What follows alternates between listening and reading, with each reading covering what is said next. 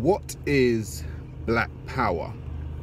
Now, in recent years, people have thought black power was throwing up your fist and, grabbing a gun and disrespecting every white person you saw while telling them, don't fuck with me, I'll shoot you. Black power. That is what black power has kind of been reduced to. But as I think about it, I think black power is leverage. And in this, if we look at the world stage, we understand that different countries, they occupy, higher places on the social economic ladder than other countries. And I just think if black people don't gain leverage, they won't understand what power actually is. What is leverage? Leverage is the reason why in America you can have a war on terror. Okay, in America you can have a war on terror. Now, war on terror was a war on Islamic terrorism. Now, during this war on terror episode, let's say in America's history, unarmed black men were still killed more than unarmed Muslim men, than unarmed Arab men. And I'm not saying to do it. I'm saying this is leverage. If unarmed Muslim men were being shot down at the rate during the time of, the war on terror, if unarmed Muslim men were being shot, somebody would have got on the phone to the president. Someone from a Muslim country, Saudi Arabia, I don't know, Qatar, Dubai, someone with leverage would have got on the phone to the president and said, yo, my motherfucker, why are my people being shot down at this rate? Didn't you know that we invest in your country and we have a relationship with oil or gas, etc., etc.? Stop this shit quickly. And what you would have saw is things change because they have leverage.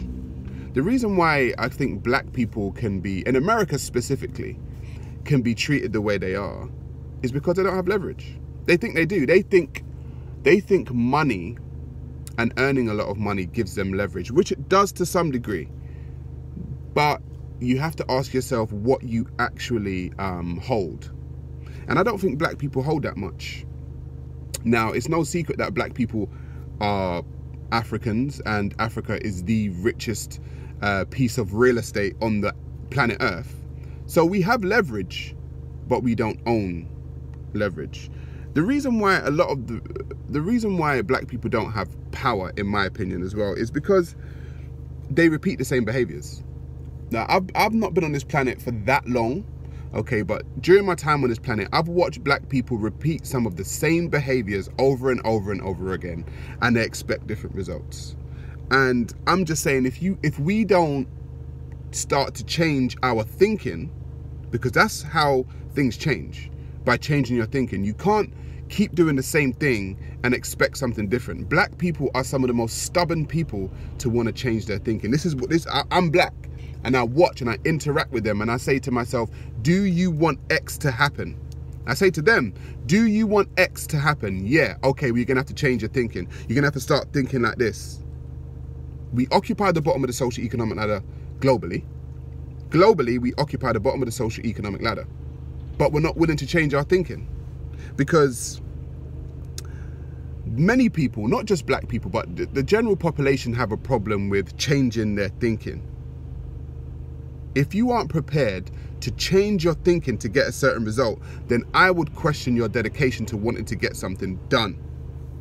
Knife crime, poverty, gang violence, all these things are relatively new phenomenons within the black experience. I want people to understand this. Like, the ghetto, quote unquote, is only, 80 years old, maybe. Okay, it's a social engineered condition. It's not your natural state of being. Being in the ghetto, when black people say, oh, I love my hood, I love my ghetto, I love my neighborhood, and I look at the neighborhood and I say, what's to love? Okay, fine, all your family are there, you can love your family. Fine, all your friends are there, you can love your friends. But the actual neighborhood, you can find poverty there, drugs, gang violence, knife violence, poverty. What's to love? This is what I'm trying to understand. That whole mentality of, oh, we love our hood, we love our ghetto, needs to change. Because it's not your natural state of being. Your natural state of being, human beings in general, is in nature. That's why we're constantly trying to get back to nature. We want a holiday. We want to feel the sun on our face. We want to feel the sand on our feet. We want to feel the wind on our face. We want to feel the water. We want to get in nature. We want to do hikes. Because our natural state of being, something within us is saying, get back to nature. That is our natural state of being. A concrete jungle where there's crack, knife crime, gang violence is not the natural state of being. Don't love that. Please do not love that. Okay? But please do not love that. That is not our natural state of being. It's a social engineered condition. Now, one of the things that we need to change is our interaction with trauma and things that are traumatic to us.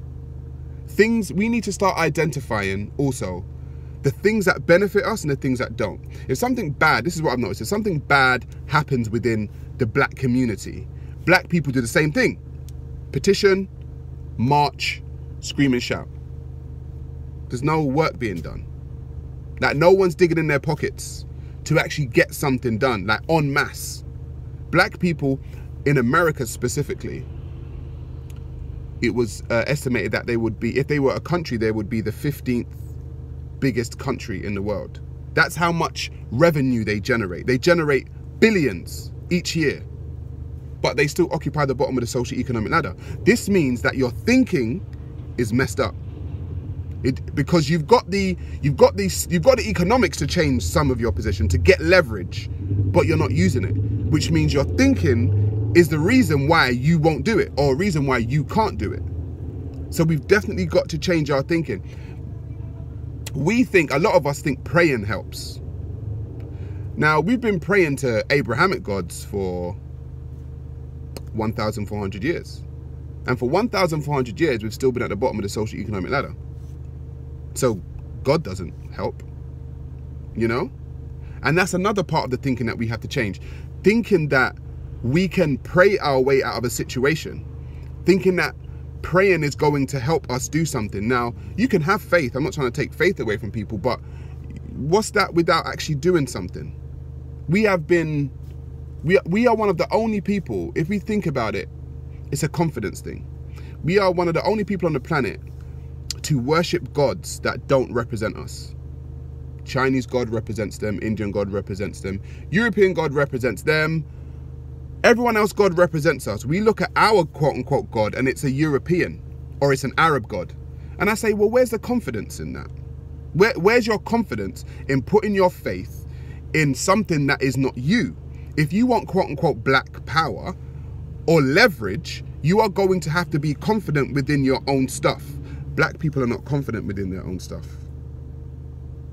Now, our history goes back further than anybody else's. This is what's very interesting.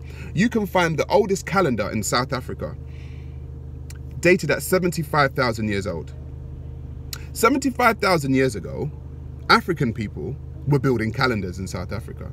If you move up through Africa and go into Central Africa, into the Congo, what you'll find is something called the Ishango bone. The Ishango bone is the oldest mathematics device known to mankind, found in the Congo, dated at 25,000 years ago.